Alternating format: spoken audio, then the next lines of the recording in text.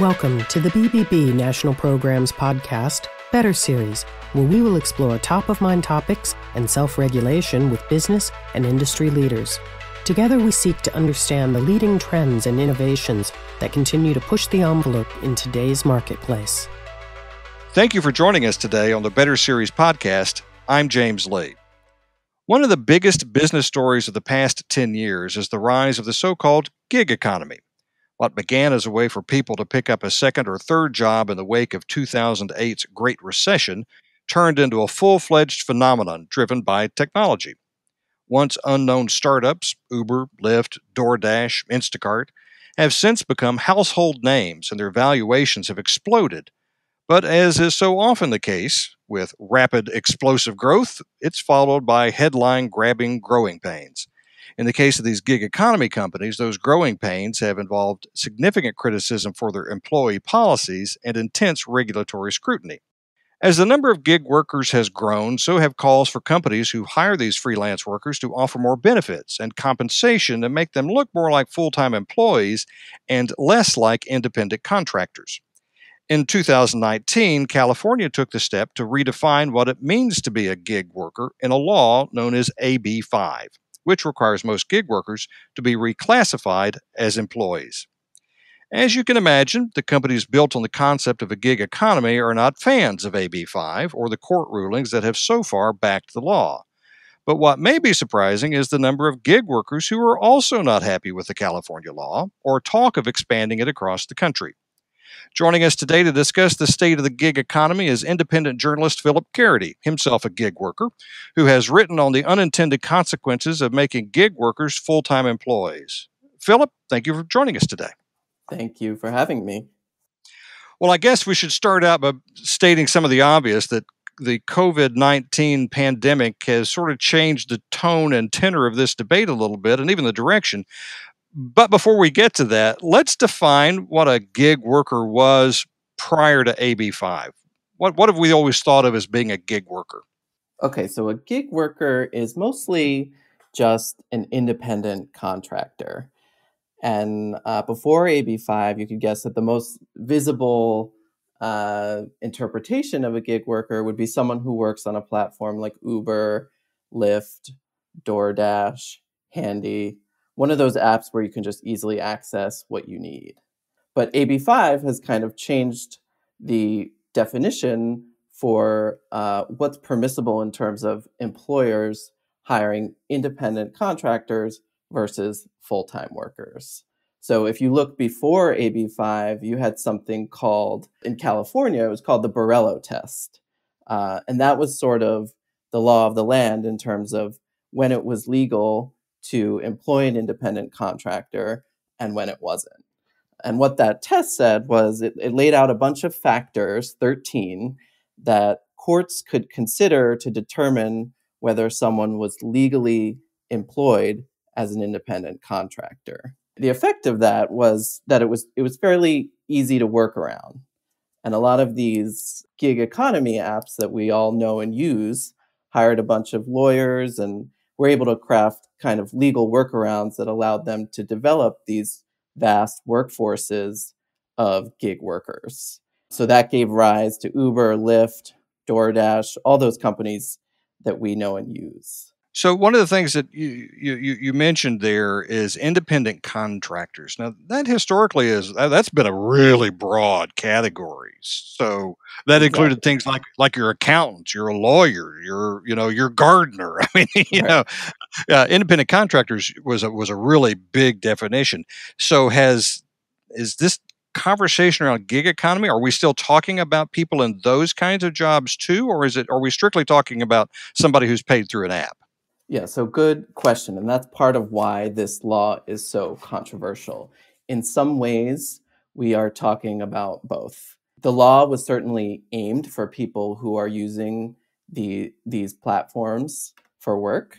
But part of the reason why it's so controversial is because it wound up roping in so many people who were just going about their business as freelancers or, independent contractors, people who, if you ask them, they probably wouldn't say they were a gig worker. They would say, I'm a freelance writer, or I'm a freelance photographer, or whatever it might be. And there are other protections in the law for people who say if they have an LLC, the laws are a little bit different. But it's true that AB5 has kind of, a lot of people woke up one day after this law passed and said, oh, wait, I am a gig worker. If you take that broader definition that now apparently AB5 is supporting, what's the practical effect of that for a business? So are now businesses having to reclassify more than just the delivery drivers? They're having to look at, as you said, freelance photographers or freelance marketing people. Now they have to be classified as employees. And what's the practical effect of that? Yeah, I mean, in some cases, they are having to take a hard look of who is on their payroll and whether it's legal. So we went from that 13-factor test called the Borello test, which was pretty easy to kind of work around and craft in your favor to be able to hire who you want when you want through pretty much whatever platform or service you want, to now post AB5 when employers are looking at something called the ABC test. And that is a 3-part test that makes it very clear in terms of whether an employer's relationship with an independent contractor is legal or not. So businesses are looking primarily at these 3 factors, which are whether the worker is free from their control in actually doing the work, whether the work that they're commissioning is outside the usual course of their business, and whether the worker who they're hiring is customarily engaged in an established trade of the same nature as the work being performed. That's kind of legalese, but the effect is how much control does the employer have over the worker? And if they fail any part of this 3-part test, then they have to step back and reevaluate their relationship with the employer. So, for example, a lot of publishers and creative freelancers were taken by surprise to see that this part of the law applied to them. Because when you consider the second part of the test, the work is outside the usual course of the employer's business. Well, a newspaper commissioning a story from a writer, that's very much part of the usual course of their business, but at the same time, it's sort of standard in that field. There's no way around that, short of writers and freelancers losing a lot of work and publishers not being able to tap, a vast pool of freelance workers. So that's sort of the 3-part test that employers are looking at, and freelancers are looking at too, to understand whether they're covered, whether they need to do things like set up an LLC to protect themselves, and whether they need to perhaps make new plans altogether, maybe even consider a move outside of California. Take one more step back for a second. What is, and you have personal experience in this, Yeah. What is the advantage of being a gig worker? Yeah, so the advantage of being a gig worker is that you can work when you want, you can work where you want, you can work as much or as little as you want. Technically, you're free from the control of your employer, so they can't really dictate any of those things to you. You don't have to answer to them necessarily, at least in terms of how, where, when you do the work. There are other reasons. Gig work has opened up a lot of opportunity for people who need work that's supplementary to their main income stream. So if they just want to work extra at nights or weekends, it's a backup for some people in case they lose their full-time work. In other cases, let's say you're a young budding graphic designer and you want to build up a client base. Well, you may turn to one of these gig platforms like Fiverr, for example, which allows people to just easily access and hire creatives on a project basis. And that could be a good way to gain traction in your field. So it is worth noting that for all the controversy around gig work and for all the sort of the talk about gig workers being exploited, that a lot of gig workers actually choose to be gig workers. And I think a lot would tell you that they prefer it that way. I think we used to refer to those people as entrepreneurs. Yeah. Yeah. Yep, that in some cases, yes. The advantage to a business on the other side of that equation, the advantage to a business is what? If you're hiring a gig worker, it's very different from hiring a full-time employee. First of all, you can do it faster. So you get kind of like labor when you need it. You get the labor that you need at cost, meaning you're buying, if you're hiring a graphic designer, you're just buying the design. You're not buying an employee that you're going to have to carry for who knows how long, and pay all kinds of benefits and taxes associated with that person. So it's more flexible access to labor. It's more dynamic. There are tax advantages. And especially if in some cases, you're able to tap into a more skilled and dynamic workforce of people because it's customary in that trade to be a gig worker. Like, for example, writers and designers and photographers. You may end up with a better final product if you tap someone who's a real gig worker specialist than if you just use someone who's staff. Well, it sounds like in this case, if you apply that ABC test, there are a number of skills that you're going to find a gig worker that you're not going to run afoul of that test. If your business is selling widgets and you're not hiring a gig worker to make widgets, you're hiring them to create the marketing piece or something that helps you sell or manufacture the widgets, but they're not doing it. You might actually not run afoul of this law. Is that a fair characterization? Yeah, that's absolutely true. There's still going to be a big market for gig workers, and there will still be demand. But what you're describing is sort of a legal sniff test that employers will want to do before they hire anyone who's working on a 1099. What's been the effect inside California to the degree that we know at this point, because the law is not that old, it's still working its way through a lot of legal challenges, but has there been a practical effect inside the state of California? Yes. So first of all, there's just kind of the general fallout from the passage of the law. Unsettled a lot of employers and workers. For example, all those people, like we talked about earlier, who woke up one day and realized they were being roped into this gig economy legislation when they just considered themselves freelancers, for example. But it's also the net effect is that it's made it very difficult to hire gig workers in California. And it's also become something of a liability in the eyes of a lot of employers.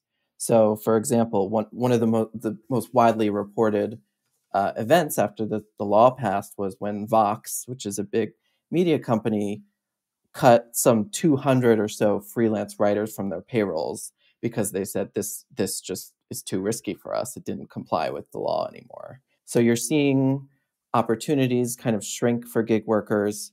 You're seeing a lot of legal challenges to the law. You're seeing a ballot initiative led by Uber, Lyft, and a few other gig platforms to try to overturn the law.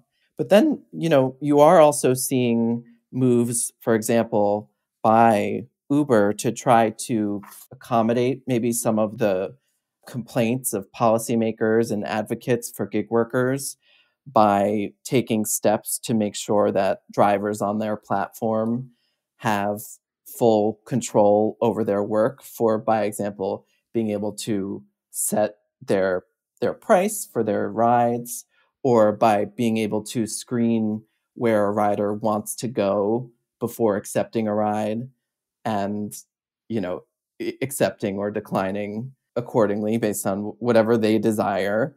And you're seeing those efforts so that these companies and these gig platforms can say, hey, our workers really are free from our control. They're independent workers. They're, like you said, functioning almost as, entrepreneurs in a way, like going about their own business, just happen to be doing it on our platform. Is it having an impact outside of California yet? Or is everybody just kind of looking at it warily saying, oh, I hope that doesn't come here? Yeah, no, it's definitely having an impact. For one, a lot of out-of-state employers. So a lot of, obviously there are national companies who do business in every state. They're having to carve out special policies just for the freelancers or the gig workers that they employ in California, Uber included. And then there's copycat legislation that's kind of making its way through other state houses. Oregon, Illinois, New York, New Jersey, among them. And it's also worth saying that some of the backlash against this bill has been heard by the architect of the law and some other folks in the California State Assembly. And they have taken steps to address, for example, what we discussed about freelance writers and journalists.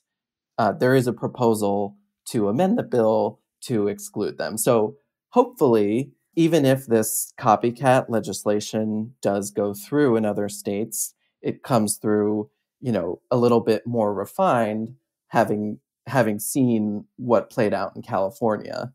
But it is kind of percolating in other states. And then there's even a federal proposal to incorporate AB5 text, basically that ABC test that we talked about, into something called the PRO Act, Protecting the Right to Organize Act. So it is having an effect outside California. It's stirring a lot of debate. A lot of employers are eyeing it. And overall, just kind of exercising more caution, consulting more with labor lawyers, making sure that they are not exposed. Because, another thing that kind of came out of this, what birthed the AB5 test was this lawsuit called Dynamex in California. And it found that employers were retroactively liable for wages and benefits and such that were not paid to the plaintiffs in that case. A lot of employers do need to be looking at these laws very carefully to make sure they understand the risks, and if there are similar laws or rulings or whatever it might be in other states, they might be exposed to legal liabilities down the line. Before we wrap up, I think we'd be remiss if we didn't mention the fact that in the midst of a global pandemic, this has also become a national discussion, because as we're talking about how to, keep the economy functioning, there's been a lot of discussion around gig workers who don't have protections. They don't qualify for unemployment in normal times. They don't have the other kind of safety net benefits because they're not considered employees. How is this going to impact this discussion in the debate about how to treat gig workers?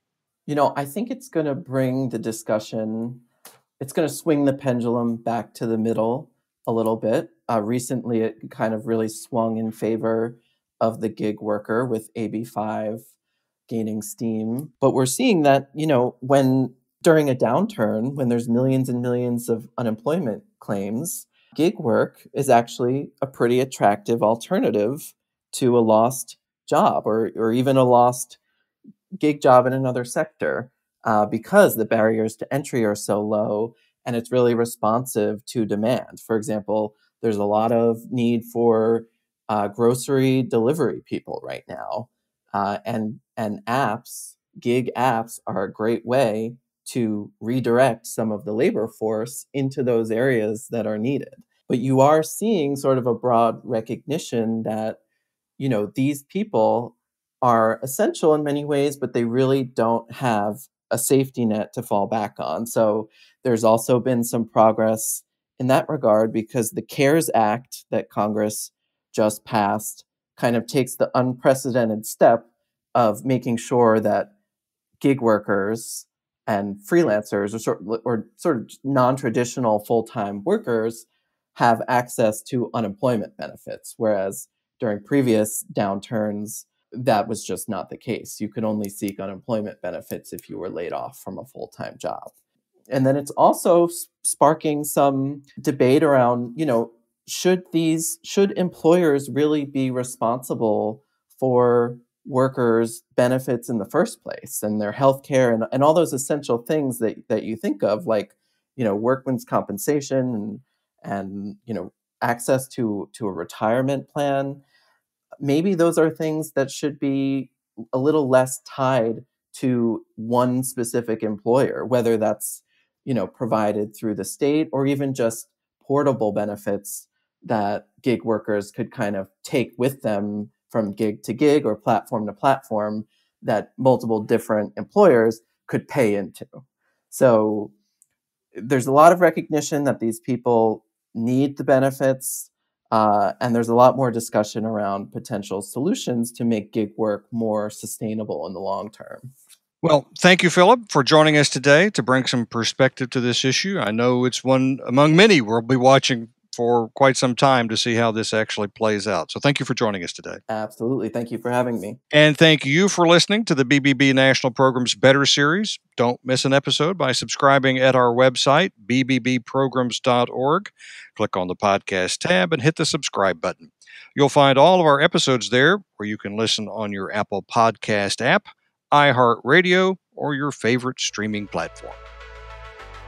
You just enjoyed the Better Series podcast. Be sure to tune in next time for a brand new episode. To learn more about our other shows, visit betterbusiness.blueberry.com. That's betterbusiness.blueberry.com. Follow us on Twitter at BBB_NTL programs. Send your comments and ideas to podcast@bbbnp.org. The thoughts and opinions expressed on this podcast are the views and opinions of the guests, not those of the BBB National Programs or its affiliates.